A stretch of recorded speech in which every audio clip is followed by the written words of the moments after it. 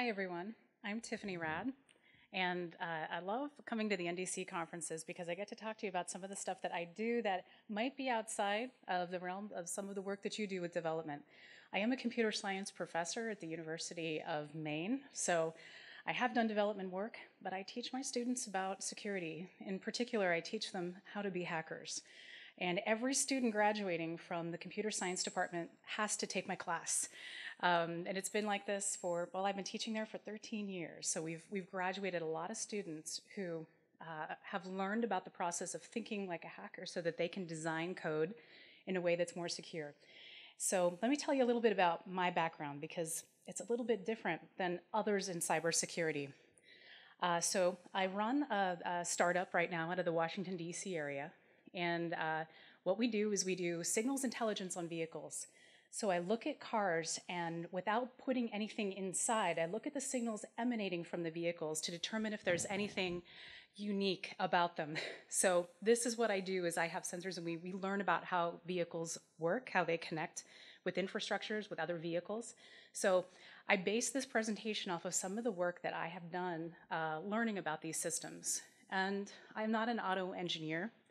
I learned about this stuff through really breaking, cracking, however, hacking sometimes has a negative implication, but not in my class at the university. But I learned about these systems by accessing computers 10 years ago was some of the first work that I did getting into computer networks to see how they work. So I'll tell you a little bit about what I've learned from this and how I teach my students and encourage them, if they're interested in computer security, having a bachelor's degree or background in programming, software and hardware engineering is a fantastic place to start. So there's some people, and I say, unless you're in your 20s and currently enrolled in a degree program now, I don't know too many people that have a degree in cybersecurity. My students are computer science students that are graduating, but they augment their education with some stuff that I've encouraged them to do. So I'll tell you a little bit about that as we go through and how to think like this and how to make whatever software, hardware, whatever you're developing right now, how to make it more secure by thinking this way. I've worked for some really big companies, and part of the reason I think is that I started my own too, is I wanted to create some projects and do some experimentation that is a little bit different than what we did, but I worked for Cisco. And you'll see on there, I worked for Kaspersky Labs. I was on their great team. Their great team is based in Moscow. I was one of, I think, 2 Americans on that team. And I worked there about 6 years ago. So times were very different back then with US and Russian relations. But I learned a lot, and I did malware analysis for them. So it didn't really have to do with cars. But every bit along the way, I learned more about how things work by taking things apart. And when we got pieces of malware, we took them apart. And I went to work there because the person I worked for was one of the 2 that discovered Stuxnet. So I was very intrigued to learn about how they figured out that, well, they knew it was new, but how did it work? What did it target? Was there malware that came before it that was intelligence gathering before they released Stuxnet? It was a very exciting time, and I really enjoyed working there during that period of time. At Battelle, that was one of the first jobs where I took a hobby of mine, which is really learning how cars work, and I was able to do this for a defense contractor. So we were given a vehicle, and we literally took it apart to figure out how it worked. And the team was made up of not just people that had some backgrounds in software engineering, but we had a mechanical engineer, and some people that were cybersecurity, like me, was self-taught. You just had to learn it back then on your own. And I'm going to tell you about some of the resources for doing that if you're interested in this kind of career or making a change, or even better is augmenting some of this, the way of thinking like a hacker into how you develop your programs and encouraging your employer to not look at hacker as being a bad, scary word. So if someone reports a problem to you, it's good. You want this to happen. You don't want to read about it in like the New York Times. You want your company to be able to respond. So I'll tell you about some of the ways that that's happening. I teach in the computer science department, and I've done some work in the media, I suppose. I don't know if some of it was accidental. I published a white paper following a DEF CON presentation. I did industrial control system hacking research too. And back in 2011, in a period of 2 weeks, a team of 4 of us was able to write a 0-day, which means it was something completely new the vendor didn't know. We wrote a 0-day, we never released it, but we did it for the purposes to show that there were vulnerabilities in systems where everyone was saying there were not. So we set up a system, bought some software, and the software controlled how prison, jail, doors, even gates, all the way out to the edge of the prison could all be opened and accessed remotely. So that was back in 2011. Things have changed since then. But Mr. Robot, you see here at the bottom, they saw our white paper, the writers did online, watched our DEF CON presentation, and I was on vacation at the beach, and I get a call from the exploit dev that was on our team, and he said, our stuff's on Mr. Robot. In fact, like, our white paper is like on the screen. You can see our names on it. And I'm like, oh, wow, that's really cool. So when people, I didn't write from Mr. Robot, I don't have any affiliation with it, but they read the white paper, and then the whole episode is based on a character needing to break someone out of prison.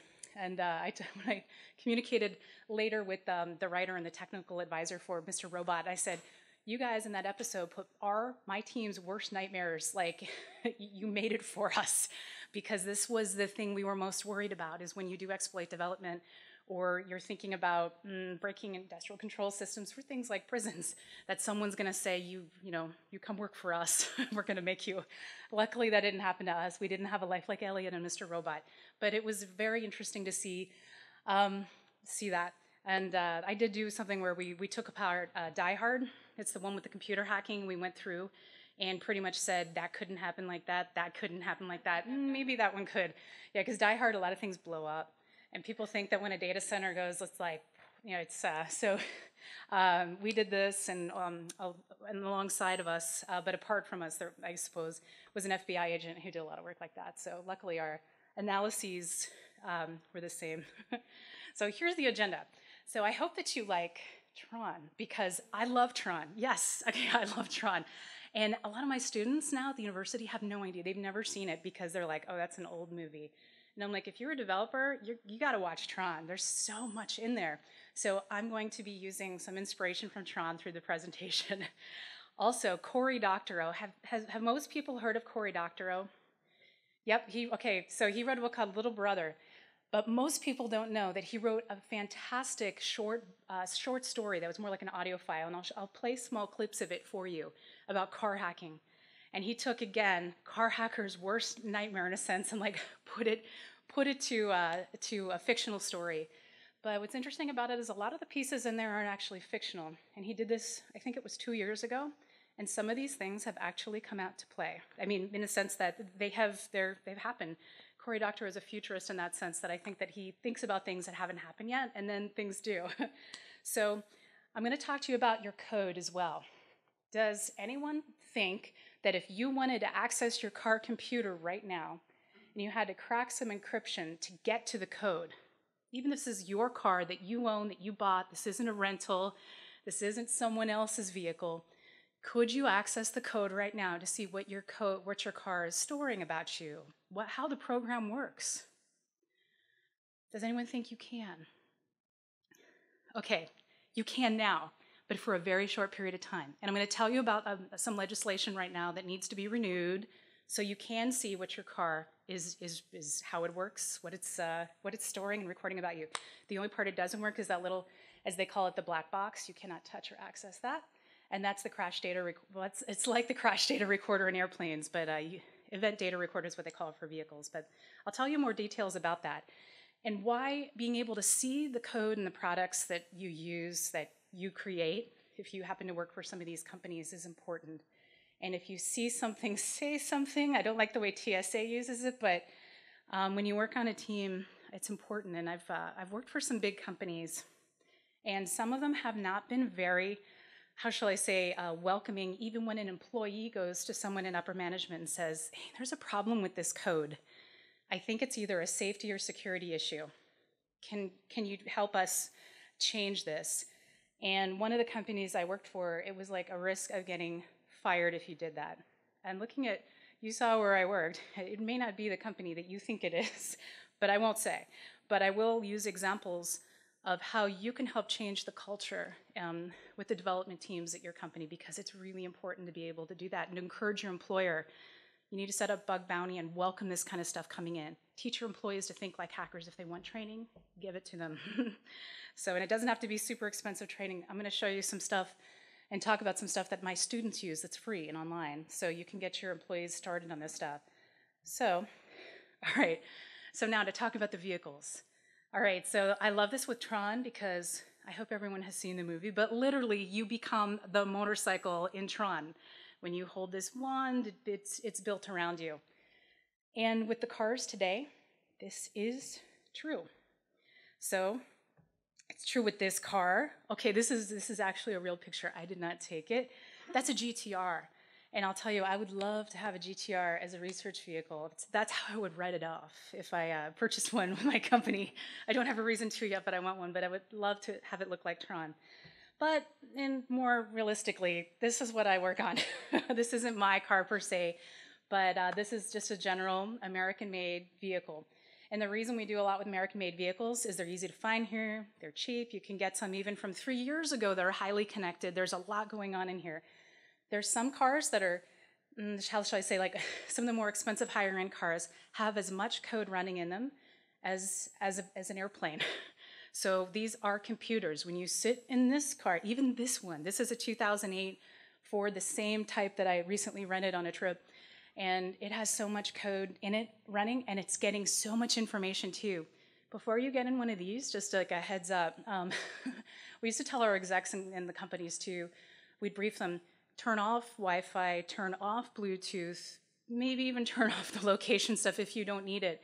Because when you sit in some of these cars, it immediately starts trying to pull it. Do you want to connect? Oh, you have this open, you must want to connect.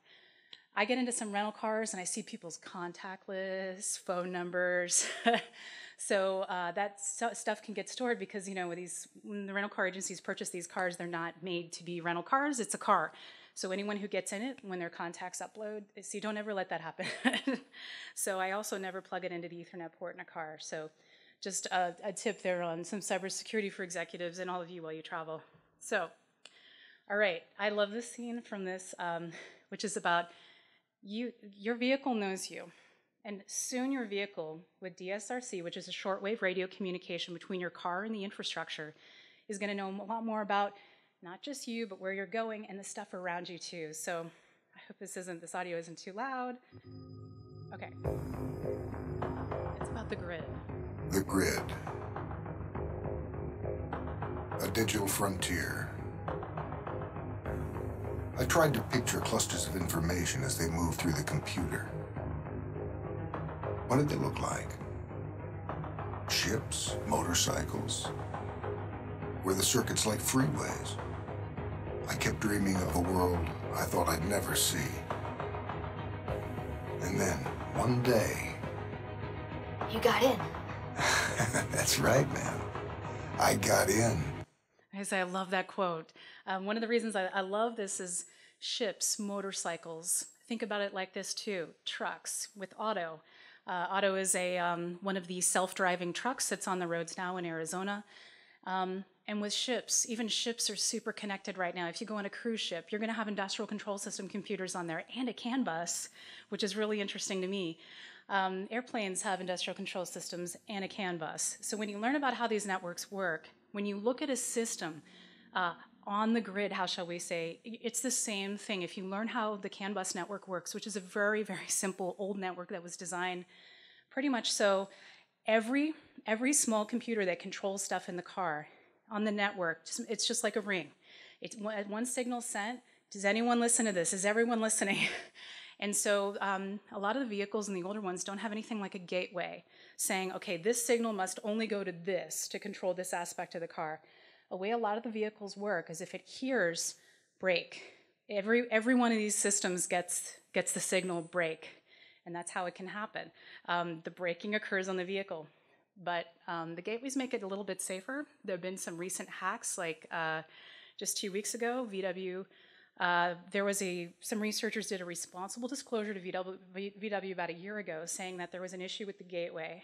They were able to repair that for cars that were manufactured now or from the disclosure date till now. But for the older vehicles that had this type of vulnerability, and it's in the firmware, how do you fix that?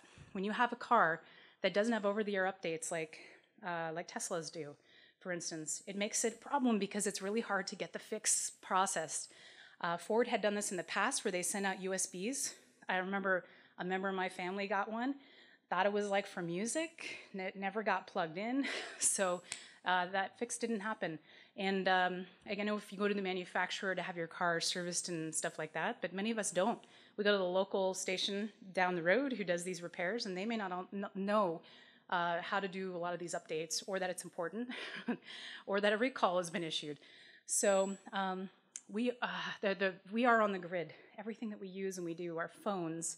Even on the plane yesterday, I had my Bluetooth headphones on, and I knew from my system others were trying to connect to it. Everything that we do is connected. And I have done IoT presentations for NDC in the past, but vehicles were a part that I wanted to focus on because it's such an important part of what we do and how we get around every day. And I know some of the text is really small on here, but this is also how we are part of the grid. These are the IoT things that are connected, and the stuff that I'm focusing on now on some projects. And at the end, I'm going to tell you about some of these government projects and legislation and how it will affect how everything communicates and how people in the government communicate about risk. But cities, buildings, power grids, these are things that we've looked at. Some people I know have done medical device hacking. There was a project last year, and I think it just became public now once they've gone through and sanitized all the reports, but a group was allowed to hack a 777 Dreamliner airplane, and this is supposed to be Boeing's most sophisticated plane. They were able to get a lot of communications to the plane that had not been found before. So it was something that was unexpected, but they're making the repairs. But it was really cool that I think it was a couple of groups in the government allowed this to happen. So they allowed hackers to take a look at it, because one of the things between development and the red team type of stuff is a different way of thinking, generally, the way that people are educated, but it doesn't have to be. So I'm training my cybersecurity. I'm training cybersecurity into my development engineers that are coming out of University of Maine. And it's a different way of thinking, but it's something that can be taught. And I didn't have this type of background. I mean, this is self-taught, like I said, but my dad worked for the government, and it's a lot of things that I learned from him because he worked for the CIA on the operations side. So I grew up picking locks, and people were like, why is that fun? Like, how is that related to security? If you go to any security conference, you will see a big lock-picking village. Go try it if you can. People were like, why do they allow you to pick handcuffs? Well, these are supposed to be high-security handcuffs, and some of them are really easy to pick. And why should you learn this? Why is it important? It's a way of thinking that you think this is high security. You think that you're not going to be able to break it. This lock has all these pins in it. How can I ever pick that? But you can. You can learn, and it's a way of thinking how to, through trial and error. That didn't work, that didn't work. That's often how we do this on red team work that I do too. I did red team work both on buildings, software, and also all the way down to the hardware level. Like, what can we do to force this to give us the crypto key? But it's a way really of thinking about it. So don't trust that if just because something says it's high security that it is. So now let me tell you a little bit about Cory Doctorow's Car Wars. Okay, so the if you look this up, it's about, I think it's about a 35-minute audio file. I listened to it after leaving actually the NDC conference in Norway last year. I took a little trip up to Scotland, listened to this on the way back down. I'm like, I have an idea for another presentation that's going to focus on vehicles. Okay, so one of the things that in computer science we've thought about, perhaps, is the trolley problem. When you're doing programming, how do you make this decision, especially if it's one related to, and I'll reference this with Uber, what has happened recently with the self-driving vehicles and the accidents. So this is the trolley problem as described by Cory Doctorow. Since 1967, ethicists have been asking hypothetical problems about who should be killed by runaway trolleys. Whether it was better to push a fat man onto the tracks because his mass would stop the trolley, or let it crash into a crowd of bystanders. Whether it made a difference if the sacrificial lamb was a good person or a bad one, or whether the alternative fatalities would be kids, or terminally ill people, or... The advent of autonomous vehicles was a bonanza for people who like this kind of thought experiment. If your car sensed that it was about to get into an accident, should it spare you or others. Governments convened secret roundtables to ponder the question, and had even come up with ranked lists. Saving 3 children in the car tops saving 4 children on the street, but 3 adults would be sacrificed to save 2 kids. It was a harmless and even cute diversion at first, and it gave people something smart-sounding to say at lectures and cocktail parties. But outside the actual software design teams, no one asked the important question. If you were going to design a car that specifically tried to kill its owners from time to time, how could you stop those owners from reconfiguring those cars to never kill them? Samuel had been in those meetings, where half-bright people from the old-line automotive companies reassured quarter-bright bureaucrats from the transport ministries that there'd be no problem designing tamper-proof cars that would resist end-user modification. Meanwhile, much brighter sorts from the law enforcement side of the house licked their chops and rubbed their hands together at all the non-trolley problems that could be solved if cars could be designed to do certain things when they got signals from duly authorized parties. Especially if the manufacturers and courts would collaborate to keep the inventory of those special cases as secret as the child porn block lists on the national firewalls. He'd been in the design sessions after, when they debated how they'd hide the threads and files for those programs, how they'd tweak the car's boot cycle to detect tampering and alert the authorities, how the diagnostic tools provided to mechanics for routine service checks could be used to double-check the integrity of all systems. But then he'd started getting signed, obfuscated blobs from contractors who serve governments around the world, developing emergency priority apps he was just supposed to drop in without inspecting them. Of course he ran unit tests before Huawei shipped updates, and when they inevitably broke the build, Samuel would go around and around with the contractors who'd want access to all his source code without letting him see any of theirs. It made sense for them to behave that way. If he failed to help them get their code into Huawei's fleet, he'd have to answer to governments around the world. If they failed to help him, they'd have to answer to precisely no one. Unit tests were one thing, real-world performance was something else. Sensors couldn't tell a car whether it was about to crash into some pedestrians, or a school bus, or an articulated lorry full of dynamite. All sensors could do was sense, and then feed data to machine learning systems that tried to draw conclusions from those data. Even with all the special cases about what the car must and must not do under which circumstances, machine learning systems were how it knew what the circumstances were. Okay, so with the Since trolley... 1967, Sorry. ethicists have been asked. Okay, with the trolley problem, this is traditionally what it's looked like in computer science. You may have seen this in your classes about, so if you pull the switch, if someone pulls the switch, which way does it go?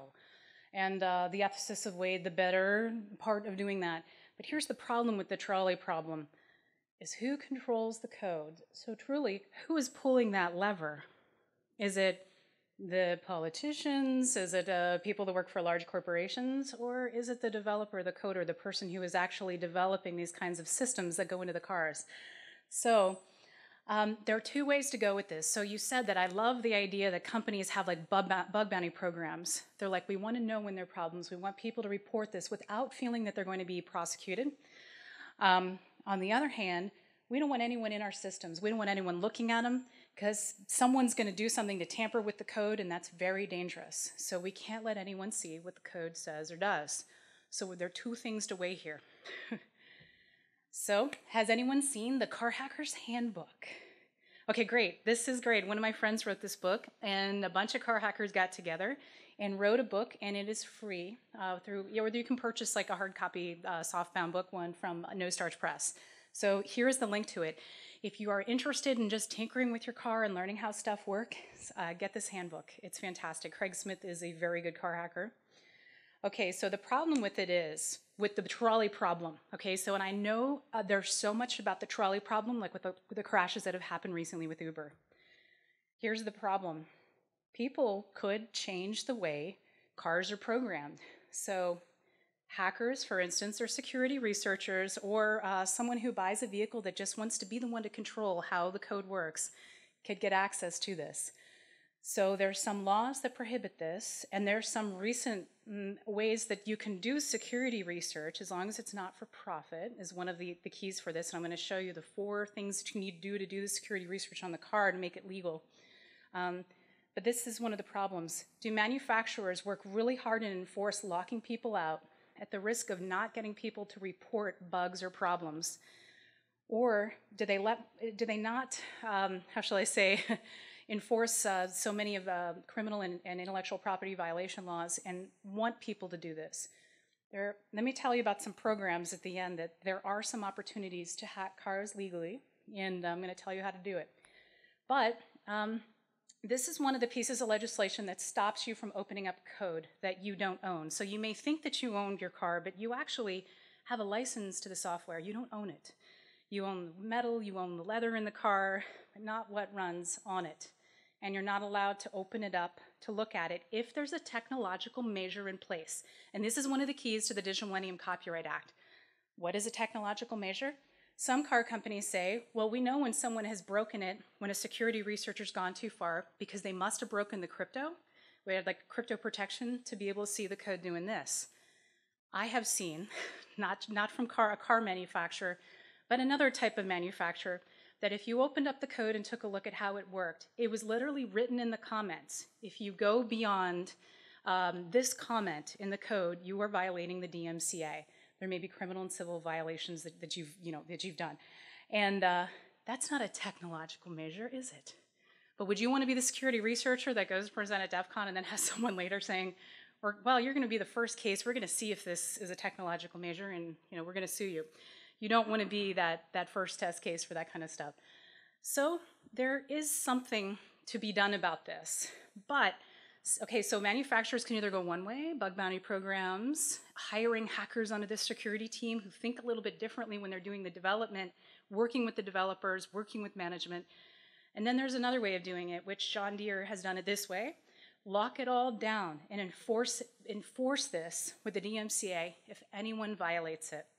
So here's another small clip that I want to play for you. But in brief, John Deere decided to do this. And these tractors, for those of you who are not from rural areas, are very expensive. Some of these are over $100,000.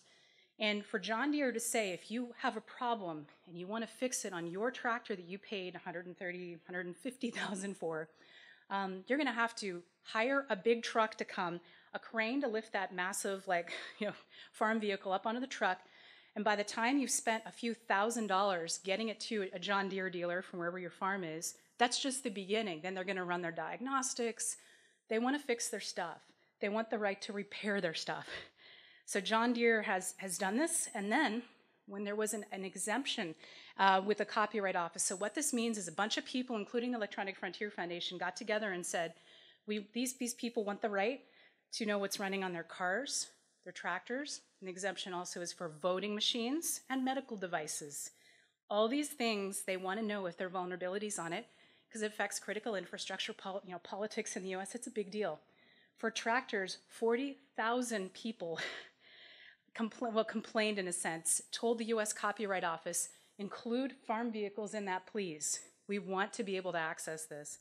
So here's another audio file and with Cory Doctorow describing Burbank High, zero what tolerance can happen reminder. if you can't hack stuff. Dear parents, I hate to start the year with bad news, but I'd rather it be this than a letter of condolence to a parent whose child has been killed in a senseless wreck. Again, this is fiction. As you were notified in your welcome pack, Burbank High has a zero tolerance policy on unsafe automotive practices. We welcome healthy exploration, and our IT program is second to none in the county. But when students undertake dangerous modifications to their cars and bring those cars to campus, they are not only violating Board of Education policy, they're violating federal laws and putting other students and our wider community at risk.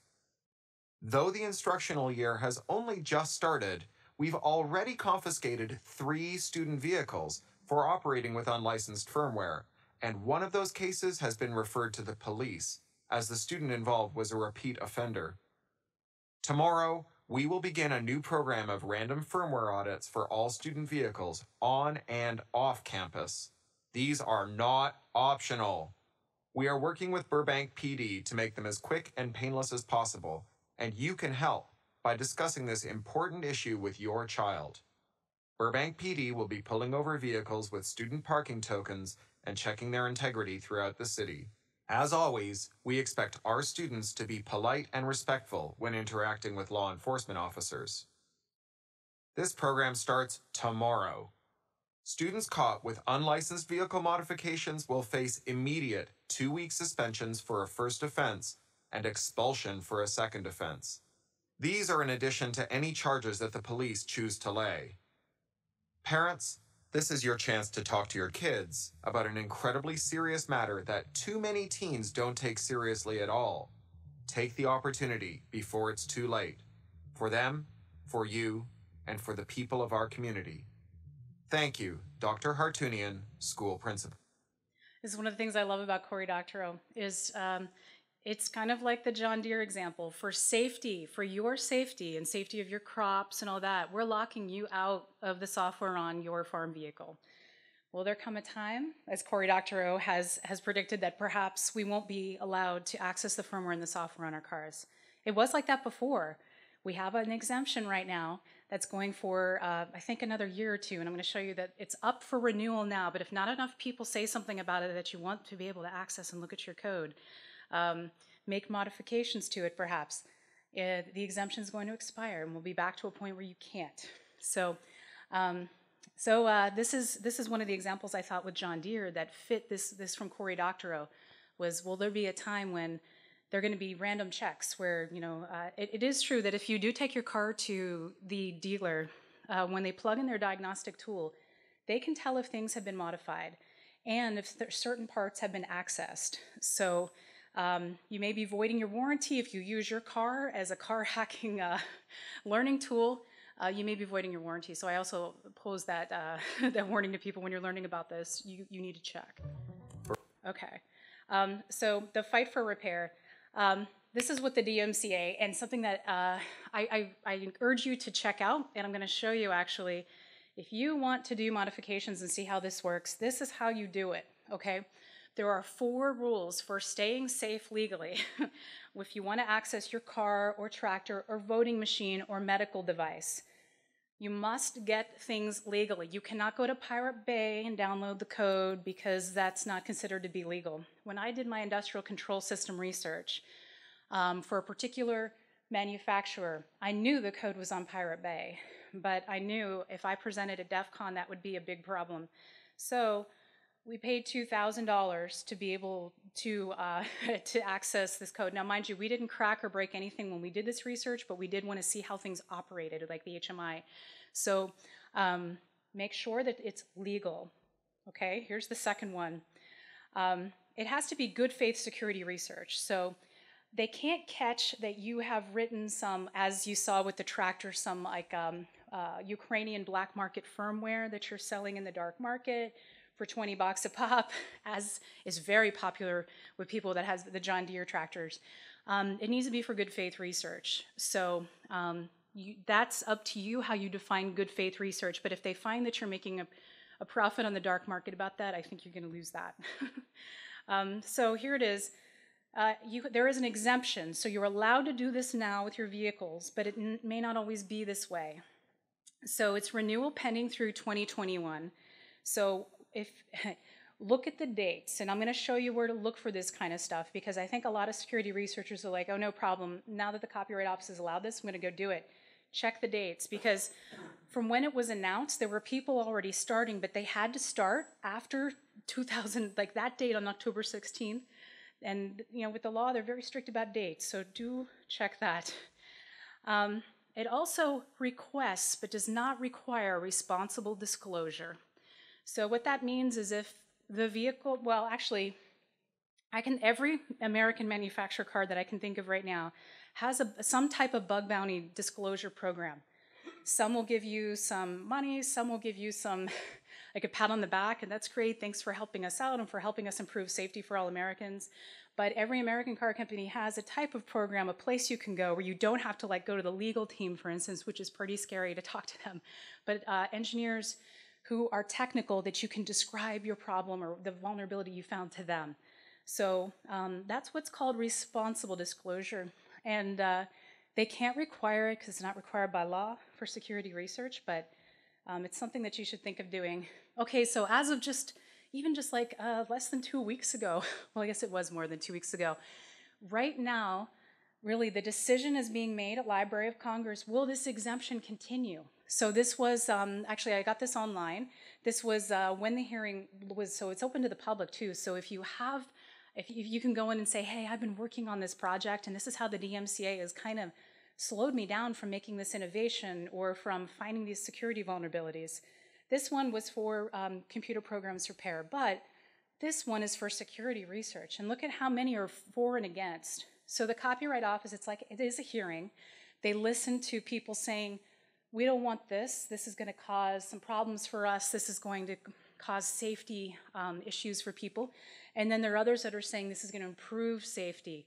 It's going to make things better really for the companies and things like that. So this debate was going on. They have it in DC and in LA, depending on which coast you're on. So you can participate in this type of discussion. You've missed the hearing date, but do watch because we don't know if it's going to get renewed or not.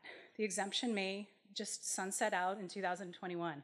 And then car hacking research is going to go back to the days where when people give presentations at DEF CON, you have to hint around how you got into this place to find the vulnerability. Because if you're too explicit and if you actually say, well, I broke this crypto to get here, that's a trigger there for a problem with the DMCA, possibly even the Computer Fraud and Abuse Act, which is rather vague when it comes to authorized access. All right, so one of the things about digital locks that Cory Doctorow has quoted and said is, the locks are there really so that you, when you purchase this device, you got to go and get a business or a product to help you look at it and see what it does. But it doesn't always have to be like that. Okay, so with security research and understanding how the development cycle works with stuff with vehicles, these are the things that I look at. So with a vehicle, one of the things I look at is first, what can you see from the outside? So software-defined radio is a really great place to start. It's free. You can either buy some antenna, build your own, but software-defined radio is easy to use. And I mean, some of these you're not going to be able to pick up with SDRs, such as like in the cellular networks, but Bluetooth, Wi-Fi, TPMS, this type of stuff is what I look at and understand how the car is communicating with the infrastructure. Now, mind you, the infrastructure has a lot to do with critical infrastructure as well because transportation vehicles are part of it. This is a prettier graphic that FireEye has put out of how they look at and what car hackers would look at thinking about how a car is developed. So no matter if you're really looking at the offensive way of accessing and learning about cars or if you're a developer working on improving software, know how these things work. It's a different way of thinking. If you're working on, for instance, the drivetrain or something like that for vehicles, and it's really more internal, how do you make it work efficiently? Understanding how people can take what you've done and some of that work and access it in ways that you didn't intend is just a different way of looking at this. So again, one of the cool things that I'll show you are some programs where we take engineers, mechanical engineers or software engineers, and we let them hack the cars. And these are some people that have built the development of the software in the car, and they're like, wow, that's really interesting to learn how that kind of stuff works. So this is one of the projects that I'm working on. Cars are part of the infrastructure. The infrastructure is important to critical infrastructure protection in the US. So it's another reason why even hacking with tractors is something that the government is watching because farming and the production of those products is part of critical infrastructure and must be protected in the US. But when everything, I'll show you about the levels of autonomy. Tractors and farm equipment has truly reached a level where it's remotely controlled. I have seen some vehicles, massive farm vehicles, that wherever the control center is for these really big farms, because this equipment's expensive, I wouldn't see a small farmer with this, the program tells it where to drive, how deep to plant the seed, how to change the fertilizer, and anything that if someone were to access that and change even the GPS location of where the tractor is, if you're just a little bit off from where you think the seeds are going down, you could cause an entire crop failure. So this kind of stuff is important to protect, but learning about where the problems are in these systems is crucial to training the developers and the engineers to be able to make these fixes. So the connected roadway infrastructure, and this is where I'm going to talk a lot about autonomous vehicles. Semi-autonomous vehicles is what I'd more like to call them because they are not fully autonomous and won't be for a while. So this is how when I look at signals on a roadway, this is kind of what it looks to me, but this is also what it'll look with DSRC. And people ask me too, with all that you do in security, would you want an autonomous vehicle? Do you want a coffee maker that sends you an email when the coffee's made? Do you want an oven that tells you you can control from your office to turn on or shut off? And I do, because I work in the tech sector. I love this stuff. I am a gadget person, I must admit. I do look at everything also from a perspective of, has there been a vulnerability or an exploit that's been released publicly about this device before I buy it? I do look at that. But I also want this stuff. I do believe that connected cars and roadways will make us safer. And I'm going to explain to you why. There's been a lot in the media about the crashes that have occurred, and indeed they have been tragic. There will be more. And sometimes this is part of the process of innovation, is really developers are learning what has failed in the process of programming these vehicles. And they're going to learn from the mistakes that have been made. All right, so this is as you know, the Uber self-driving accident that occurred in Arizona, where it was a woman on a bicycle stepped in front of an Uber car. What you don't see before this picture is the driver is looking down on the phone, doing something, not looking up at the roadway, not ready to engage and like grab the wheel, not an attentive driver. And I think this is the problem of Uber and Volvo and others saying, we have autonomous vehicles. People think they can get in the car, just like the Tesla accident that happened where someone was watching a movie on a laptop that had been mounted in the car. They knew, many times when the car had said, take control, the driver wasn't listening, he was watching a movie. That is passive driving like a passenger. We don't have cars that can do that yet. But the marketing is beginning to, I think, affect people thinking you get in this Tesla, you can go take a nap as it drives you to your office, and that is not true. That is not safe. These are two incidences. I've been following this a lot with some of the accidents with the vehicles, and really thinking about this isn't really just a safety issue, but it's from a cybersecurity perspective. I think about this as well as what can we do to prevent someone from making this happen to the vehicles. So, and I know there are great teams at some of these like Lyft, Uber, teams that are making sure are working to improve security. But that's the Tesla that was the accident with the person watching the video. And this Uber accident was actually not the car or the driver's fault. It was someone else cut off the Uber car. But the car wasn't programmed in a way that it expected that to happen. This is part of the learning process that's going to happen with vehicles that are semi-autonomous, and I still want to continue to see development on these. And right now, Uber has shut down or stopped temporarily their as I call them, self-driving cars, but they will be back. 3M is a very big company here in Michigan, and 3M has, this is an example of how connected cars and your car knowing where you are in relation to stuff around it is going to improve security. And this is a roadway in Michigan where it's really like a smart roadway. So the car receives signals that you're approaching a work zone. And it makes sure that the car is alerted and the driver's alerted that you need to slow down or you need to move over to the left. So there are companies that are making us safer with the connected cars. So again, I do want to see this technology come to fruition. I don't want to see it being shut down because of safety concerns. And I'll tell you at the end how this sort of relates. Well, it does relate to computer hacking and thinking in ways of how many ways can I break this system, both from a development perspective and a security like hacker perspective. I look at how I can get into a car remotely. But as developers, how can you create a car that sees someone on a bike? And the report came out yesterday that the car saw the object, the woman there. It knew it was there. But because they had so many false positives, like cardboard boxes blowing in front of some of their cars, they tuned it way down for the sensitivity. So the car did know that the woman was there. It just decided not to stop. So this is part of the learning process of learning how, with coding and development, there's this lessons learned example of this. This is a project that I've been working on for a couple of years, actually, as a contractor. The U.S. Department of Transportation knows how critical infrastructure roadways are, traffic lights are. That seems not that interesting from a technological perspective. Oh, but they are. In Washington, D.C., if you could change all the lights to green, like researchers in Michigan did, Green Lights Forever is the name of their hacking project, that would be a really big problem if you did it during rush hour. I mean, everything green or everything red. That kind of thing is what we think about if someone could get into the traffic systems and cause, wreak havoc doing that kind of stuff.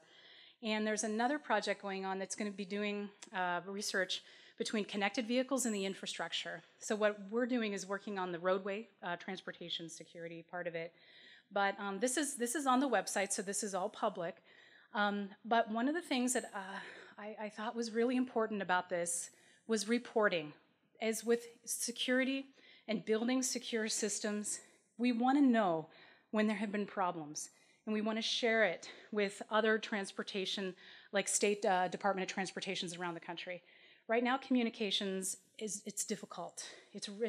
There isn't one place where someone who's the operator of a traffic management system can go and say, I want to know what vulnerability affected this part of the country that seems to have had some ransomware, for instance, released on the city that affected transportation as well. We're trying to create a place where there can be reporting for that. And kind of similar to bug bounty program, but it's not a bounty. There's no bounty associated with this. Anyone can report a threat. I don't just want people from government agencies to report a threat. Anyone can. So if you're looking at malware and you see that it might have any type of connection to something that might be related to cars or buses or trains or anything with the roadway, we want to know. So this is the beginning, really, of doing a lot of security for the infrastructure, which is very important for the critical infrastructure protection in the U.S. So we're also creating a tool where some of these state departments can do it, like a self-assessment tool for their systems. The cybersecurity framework, the NIST cybersecurity framework, is something we're working with. But this is important that we kind of take that and turn it to something that transportation can understand. That's one of the problems I think with cybersecurity is there's this kind of like implication and general understanding that it's really hard. Cybersecurity is something that we're going to leave to the cybersecurity people to do. And I'm trying to kind of break that. I don't want that to be the case because I'd like to see more training and people know that there is training that's out there that's affordable, even for government budgets. It doesn't have to be like 1-week boot camps type of stuff. But we're trying to change this very slowly with assessment tools and with creating something like the cybersecurity NIST framework, but only for transportation. So that's something that this is one of the objectives that's also on the website that we're looking at doing, is trying to get all these organizations together and to communicate and to share vulnerabilities, even samples of exploits. I want that too. It's important so we can look for, just like when I worked for the antivirus company, looking for different types of signatures or other things that were unique so we can see if someone has taken a piece of malware and changed it a little bit. So maybe a fix for here would work for a fix over there too. Even though it's labeled or named something completely different, it may have some of the same features as older malware. So, we'll be setting up a framework. So I hope that if you're interested in transportation security, as this evolves, this is something that, actually let me show you this. This is what it's going to look like. It's very basic. The website is still very basic. It's not graphically very pretty. This is a government project. It's not going to be, it's going to be very utilitarian, let's put it that way. So people will be able to send in information. You can too. If you work somewhere where you see something, say something and let us know about it. So if we find that it is related to firmware that's also on this type of product and this type of product that you may not have thought would be the same, we would like to push warnings to organizations that have that type of firmware that, hey, this version is compromised. Here's what you need to do to go get the update on it.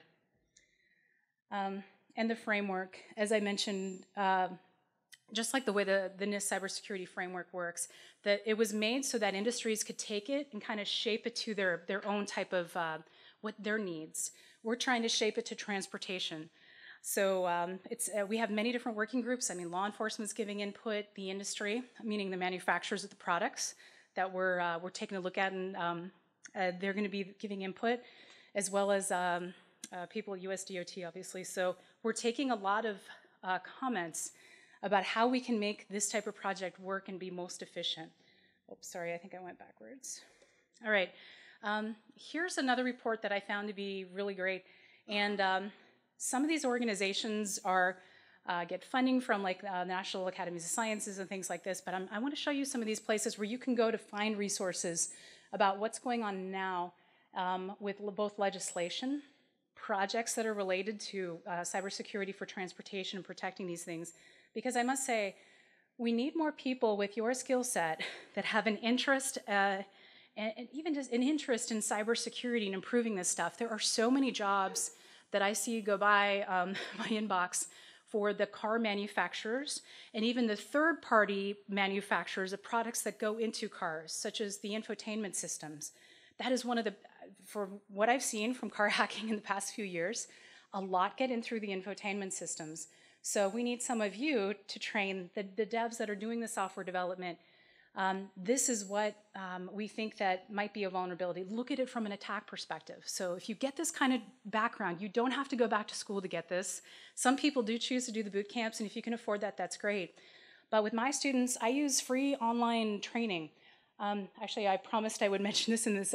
Hack This Site is a really good, it is not malicious, but with all of you with your software development, hardware development, mostly software development skills, you'll be able to get through the very final like puzzle pieces, like the phases to go through. There are different levels of hacking you're going to learn. And if you know how to write scripts and to quickly script up some stuff, that's going to get you all the way to the top levels in that program. It takes a long time to get through. I have students that did it in their spare time, and it took them about 3 to 4 weeks. But you got to learn how to get in there and change code, make it do stuff it's not supposed to do. And you have a really special skill with your background. So if you do have an interest in cybersecurity, like, please, the automobile manufacturers want to hire you. And so do people in government too, if you're so persuaded to do that. There are many opportunities to help with this so that we are developing security really now in these products. And for some of the vehicles, it is an add-on. We like to train people, in the universities, like security from the bottom up. It's not just something you tack on at the end. Well, it's easy to say if you're developing something from the beginning, but when we have cars out there that, my car, I got to admit, I'm very utilitarian with vehicles. It has 250,000 miles on it. These hacks won't work on my car. But yet again, I also can't run all my little CAN bus tools on my car because it's of the older CAN bus standard. And I don't do that by purpose. I just love this vehicle. But for the new vehicles coming out, we do need people that are able to give advice and help the development teams change the way that these are being pushed out and manufactured, because it is a hard task. But you got to think like a bad guy, and it's something that you can learn to do. And one of the ways is to hack this site. There are others like Gruyere, just like the cheese, if you look up that site. And there's a password cracking program I have my students do too. Oh, Kane. It's on my laptop. If you do download it, it's going to say, like, warning, you got malware in your computer, but what you really have is a pen testing tool. If you run antivirus, you got to turn it off for any of these programs I'm listing, because it'll flag it as you got all these viruses on your computer, but you don't. It's a pen testing tool. Pen testers do not have antivirus on their testing computers for this reason. These are some, Kane is really amazing because you can show people about how easy it is to crack their passwords and how they can write better ones, but you're really teaching students how you can take a concept such as brute force. We all know what that is, and like big O notation, we learn that in the development classes that we take. But how is that stuff utilized to break things, and how does it make it weaker? That's what you'll learn when you do these types of programs. So, all right, so back to the stuff with the vehicle is about really the development of these. And again, and the purpose I'm talking about this is we need to allow the code to be accessible. I do believe through this type of viewing of it, we're going to have better security, both for security and safety. Okay, so here are the levels of autonomy. So Does anyone think that there is a number 5 out there that's not a farm vehicle or a vacuum, like a Roomba type of thing? Maybe? Well, here's the thing. Tesla recently said that they are going to be at level 5 really soon. But I think it was 2 weeks ago, it was an executive in an American automobile manufacturer who said, with expletives, that's not true. Actually, most of the cars are at number 2 or 3. But yeah, so with 3, let me show you this graphic. This explains it. So you can look at this picture. Feet off, hands off, eyes off, like you saw with the Uber driver. She's on her phone, not watching. Attention off, passenger, like you can go to sleep in number 5 and still get to where you're going safely. We don't have that yet, but we are really somewhere in between 2 and 3, but the way the marketing is going, in fact, it was incorrectly marketed that the new Audi was like a number 4, and they pulled back that marketing and admitted that maybe it's like a number 3 right now. So I think Audi has recently declared that they're the first automobile manufacturer that is a number 3. So we don't have this yet, but people believe that we do, and it's concerning. This is where they believe they're going to be with the automobile manufacturers in these time periods. So we're getting closer, but you see some at 4 or 5 in 2020. We'll see if we get to that. And this is interesting. I'm watching the legislation too in the states that this is allowed. I pulled this just last night because it's changing so quickly. So there are a lot of states that are going to be doing pilot projects on this, so watch for that. And again, getting back to really thinking like an attacker, I'm in all these hacker groups online, and this is a traffic cabinet that controls lights, and this is in Washington, D.C. Someone spotted it and decided to take some pictures of it, post it on a hacker group, and about 10,000 people viewed the inside of this cabinet, and it's a whole thread about here's how you could push this back to the control center via this Ethernet port and all that. So this is why this is important and a part of critical infrastructure that we're working on protecting this. We just need more people to participate and help us with this as well. This is a project that Southwest Research Institute, which is a pretty big defense contractor, got. They're going to be pen testing traffic lights. So I'm very excited. So if you're interested in this type of work with pen testing, I'm looking forward to seeing that. So how can you get involved in this? I helped with the 5-step, it's like a 5-step summary of what you can do. If you are developing a product, it doesn't have to be cars. What I Am the Cavalry does and focuses on is vehicles and medical devices primarily. But if you read up on this, these are some of the things that they tell the companies and the developers. This would be important to do. If you want to have a secure product, do these things. So here is one that I've been working on. And I don't speak on behalf of SAE or Battelle or the companies that sponsor this, but high school, college kids, and engineers. So if you work for a company and you're interested in this, check out that website. But you can spend 1 week on site hacking cars. There are no restrictions on it. You can do anything you want. You can brick the vehicle at the end. If that's the way it turns out, that's the way it turns out. They want you to break it. Now, the automobile manufacturers donate these cars, and that's very generous of them, and they're getting, and as a result, a lot of information about how people think about breaking into vehicles. As far as I know, this is the only opportunity where you can go and break stuff on cars, and they have very strict NDAs. You can never talk about exploits outside of the camp, but it's 1 week where everything from like high school kids up to like government agents come and learn about this stuff. So this is where the automobile manufacturers and the government come together to talk about how do these students think about breaking this car, including the engineers there who are the developers are learning how to break it. It's such a brilliant idea. And as I want to wrap up some of this presentation with this. This is kind of a every time, no exceptions. What could that mean? Okay, so this is again is a clip from Cory Doctorow, and he's so much of a futurist, but the cars are somewhat designed with DSRC. Imagine with the hive mind that cars, if there's something anomalous detected, they tell all the other cars on the roadway, hey, there's a problem up ahead, everyone move to the right lane or the left lane, and they do it. But what can happen if some hackers do something. But what can also happen if you allow people to access the firmware on their vehicles to tweak their own firmwares, how shall I say, like for this. So this is It was Yan's mom who found the darknet site with the firmware fiddler image, though Yan had to help her getting it installed on a thumb drive.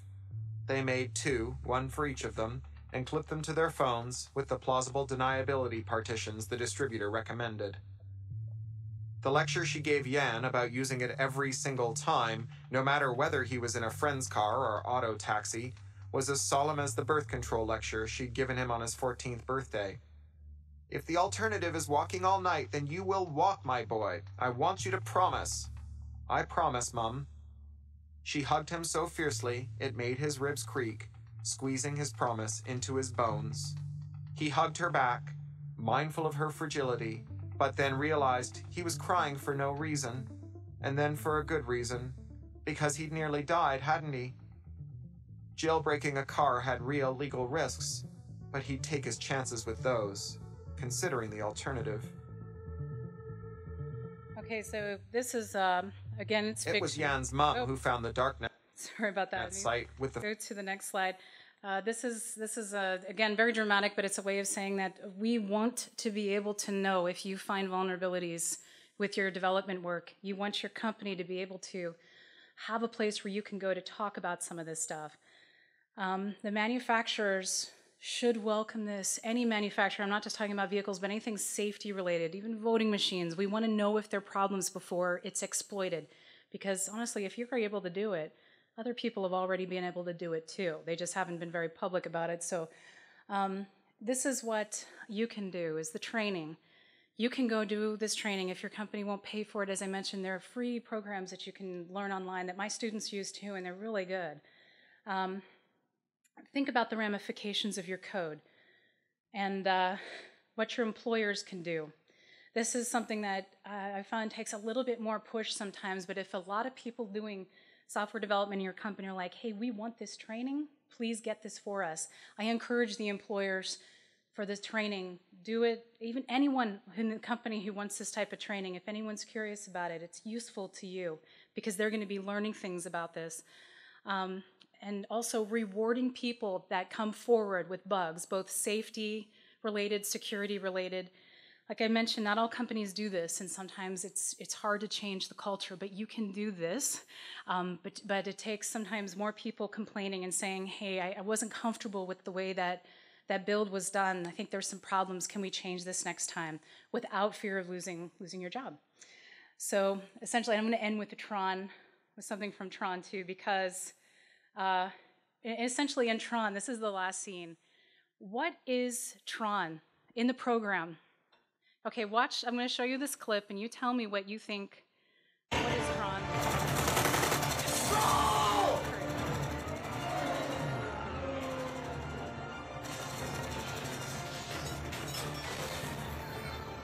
He's an anomaly in the grid. He violates his programming. Fight the users.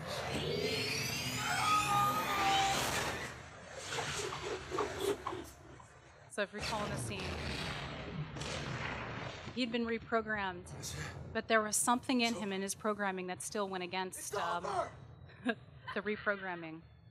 So when you are the developer and you're thinking about, are we ready for this to go to market? Are we ready for this vehicle or this medical device to be sold and released? Think about that. You are the ones who make the decision how the code is produced and developed. You work for the user, essentially. You're like Tron. And Tron saved the day in that clip, but we also want to be sure that you can go to people and say, I don't like how this was done, and you accept, if you are a manager at a company, bug bounty programs are part of the culture we're going to have to accept, because you don't want to find out the hard way that there's a problem with your code. You want other people who may see it a different way to be able to notify you about this. So thank you very much, and I hope you enjoyed Tron and an introduction to Cory Doctorow. If you haven't heard of him before, his books are great, and that audio presentation is exceptional. Okay, thank you.